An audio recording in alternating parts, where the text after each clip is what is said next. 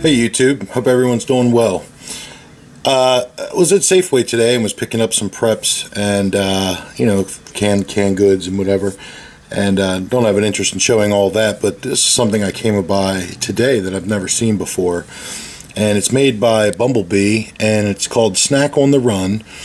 They had this is the tuna salad, and the reason I got the tuna is the expiration date is January of 2016, which is what I mark. I mark everything so I can rotate it out. But this is great for like a bug out bag or keeping in your vehicle, especially now that the weather's cooling down. I wouldn't have it in my vehicle during the summer. But what you get here is a little can, 1 serving size of tuna, and you get 6 crackers with it and a spoon. So and let me show you the side of the box here. So yeah, you get 1, 2, 3, 4, 6 crackers, a spoon, and the Bumblebee can, which you don't need a can opener for. It's just a roll top, as you can see in the photo here. So they also had this in barbecue, chicken, hummus. Was there another brand? I can't remember. But all those expiration dates were in 2015.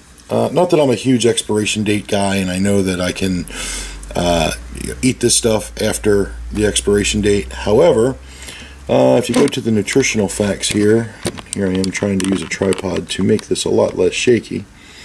Here is your serving sizes, right? So we have 1 serving size, which is 1 can, and then we have 220 calories.